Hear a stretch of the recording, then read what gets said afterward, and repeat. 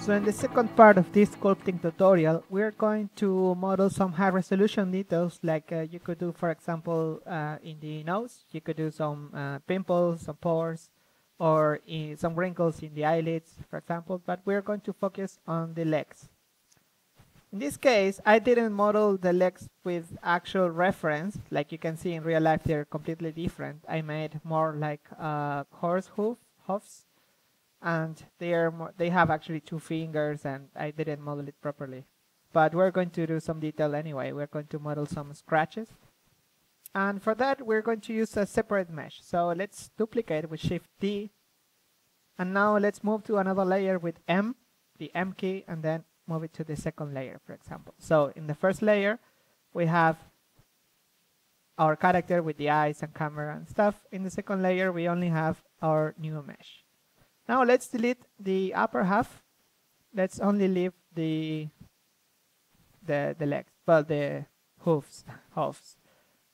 Still have to check how to say that, like horse hoofs. Let's remove that. Now we got this. Awesome. So we're going to add detail here, and for now, until now, we've been using the surf modifier for detail, and okay, you can crank up that subdivision level, but you will still have the original amount of vertices. You can't edit that. It's just like a subdivision on top of your mesh. So what we need is another modifier called multi-resolution. It works in a very similar way. You can subdivide. It uses the same algorithm, Catmull-Clark, for subdividing the mesh. But the difference is that every time you hit subdivide, every face will be now 4 faces, and you can have access to this. You can see actually the number of polygons go up really fast. Don't go really that much. I went up to 6 and it starts a bit laggy. Starts to get a bit laggy, but 5 is a good number. Depends on your computer, of course. So, and in the amount of vertices you already have, it's a subdivision, it's not a general number. So let's try some brushes. Not the smooth one, but we're going to use the, we're going to draw on our mesh. So we could use the sculpt draw, for example, or the brush one, which just press D to draw, and then you can draw, but we don't want that. We're going to use a mask for that. This is a new feature. This mask brush, what it does, it paints black. Like, that's the first thing you see. It paints black. What does it mean? It means that in every part that is black, then all our brushes will not have influence in that part. So they don't affect the black part. We're going to use it in a more elegant way. Just clear it for now from the hide mesh menu, clear mask. We're going to do it the proper way. Let's see first. Let's model something like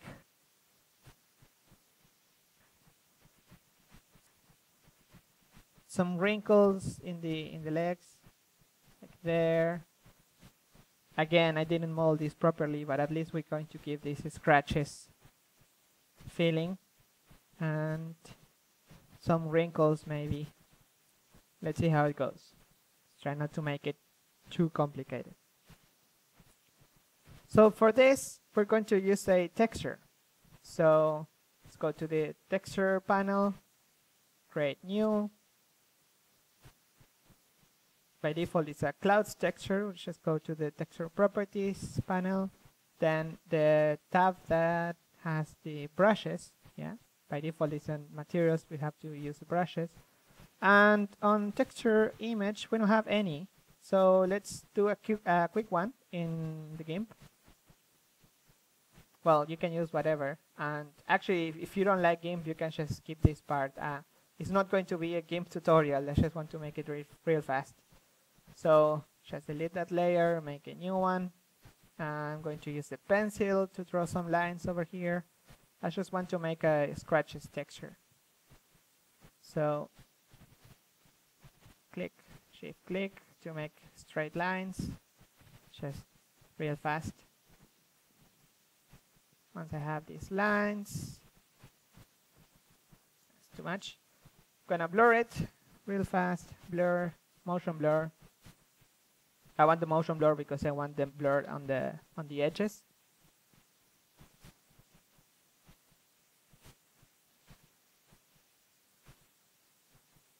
Something like that. It's okay. Okay. Now let's add some gray noise. For that, I'm going to block the alpha with that little button on top of the layer buttons. Render, clouds, plasma. I like this one a lot because it creates this nice noise. I also use it for like grain, for movie grain. So since I block the alpha, it will only affect the parts that are actually opaque on our mesh there. Desaturate this bit. Okay, and now it's too dark, so let's raise the levels. Well, actually the curves. On the white points, not too black. Okay, enough.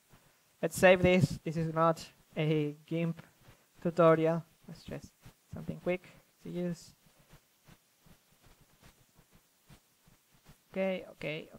I bet you can do it in Photoshop, and you know that's real quick too.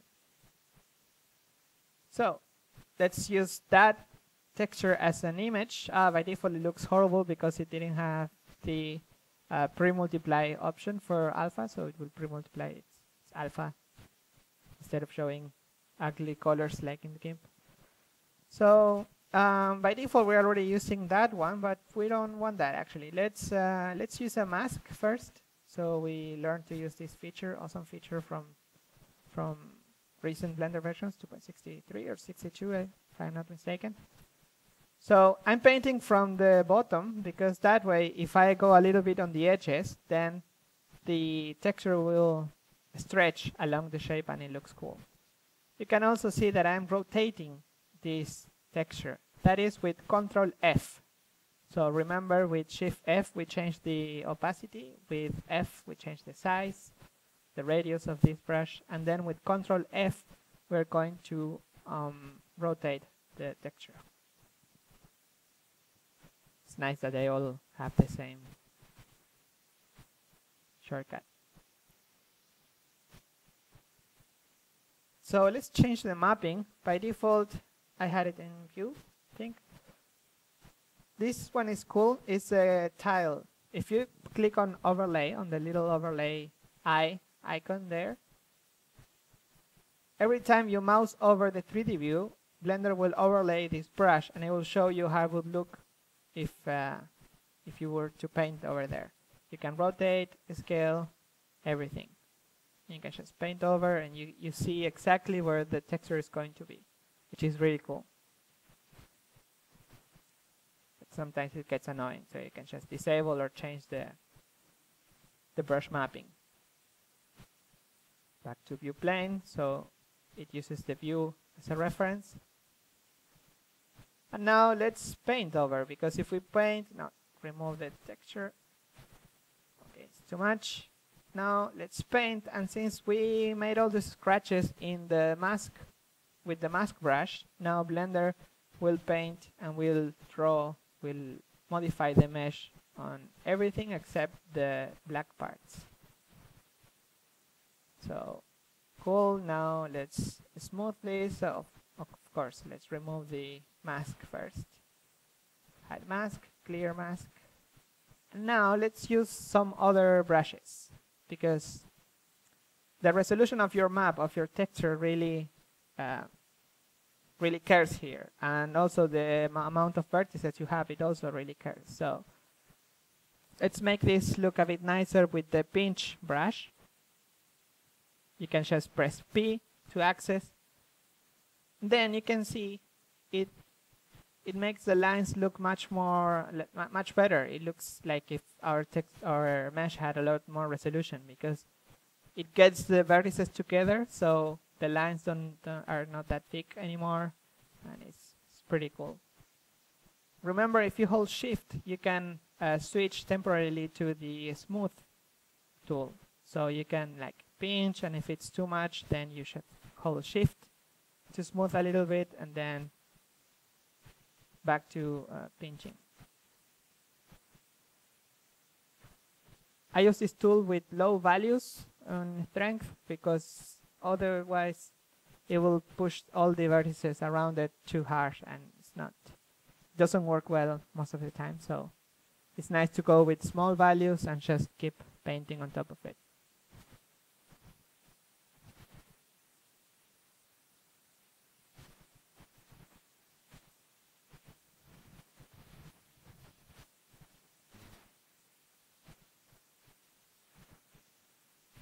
So this process was painting with the mask and a texture, all the scratches, then draw on it, then smooth some parts, and then pinch the lines to get them a bit more thin.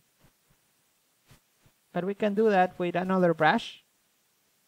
If you only want to make a little crease but you don't want a texture or anything, you can use the crease tool, which I think you have to increase the strength.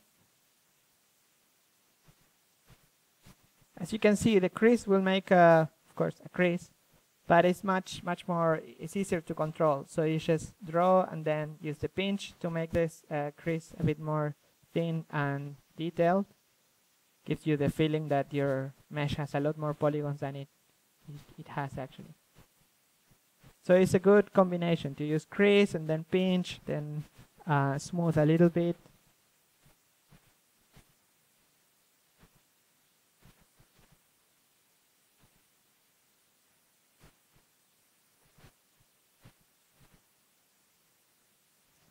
Let's see now the different brush mapping options that we have in this stroke. For example, by default is in area plane. But if you switch to view plane, all the strokes, whatever you paint, I'm going to increase the spacing here a little bit so it's more clear.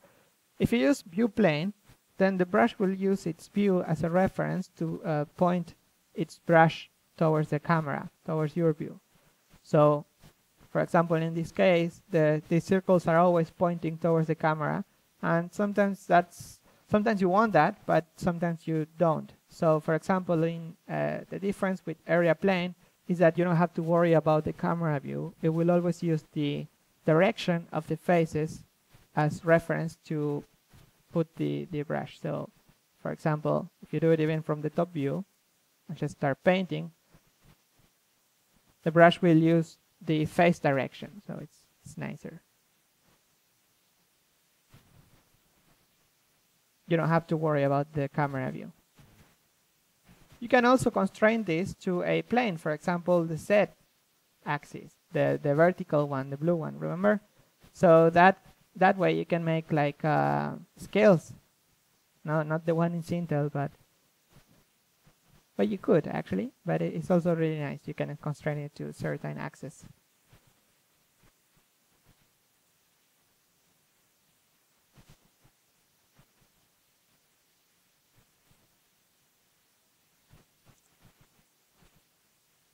So another really cool option is the smooth stroke option.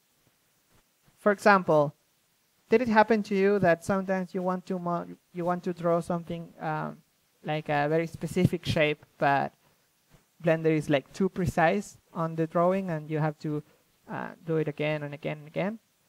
The smooth stroke option gives you a little delay when you sculpt, and you can see that when you sculpt, you will see a little line is drawn from the point where you started sculpting to where you move your mouse. So now you have this little delay that makes it easier to make complicated shapes or like a spiral. Or if you're already familiar with the curves in Blender, you will not have any issues here by figuring out what this does.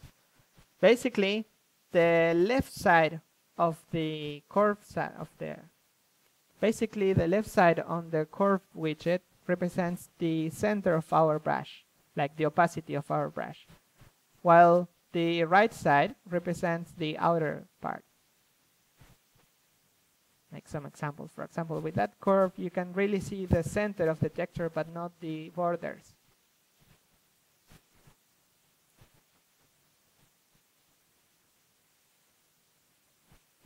Or the other way around.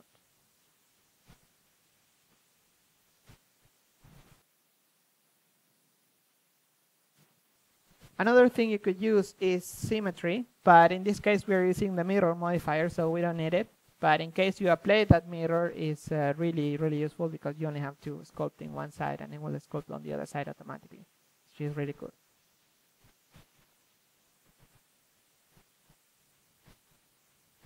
Now let's focus on the texture side. Let's use, for example, let's use the clay strips brush for this purpose.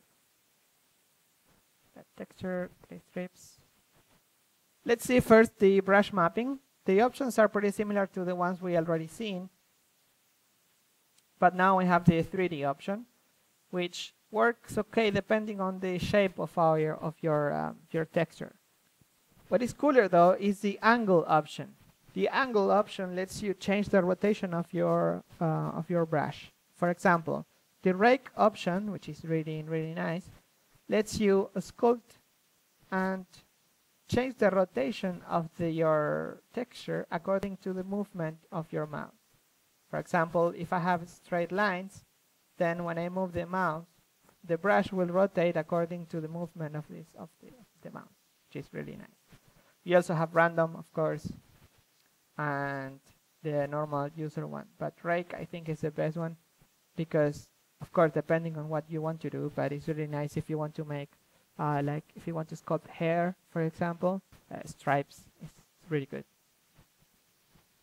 Now let's move to the space method. And a space method that you're going to use a lot if you use texture especially is the anchored option. Because that way you can click and drag to place a texture in a certain position you want. So click, drag, and the texture will be right there, using as a reference the center of your brush. If you enable the option edge to edge, instead of going from the center, you can use some edges as a reference, like go from that edge to the other side, for example, which is also nice. It's a new option.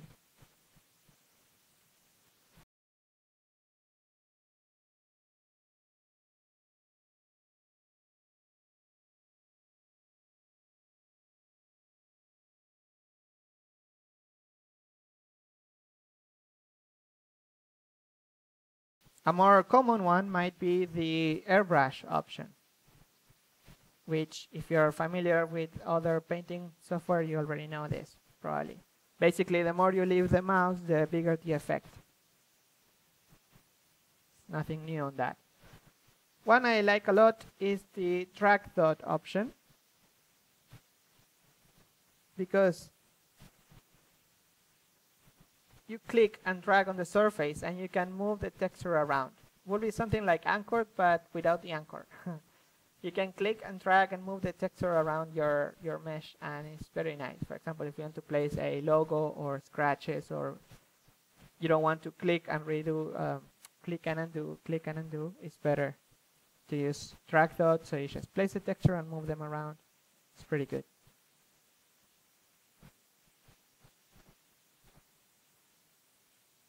Then you also have dots, which is like placing bits of your texture on your mesh.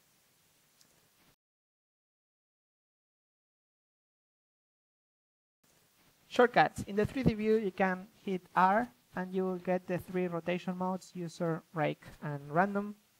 The user one, remember, you can Control F to change the rotation of the brush. And for the space methods, the hotkey is A.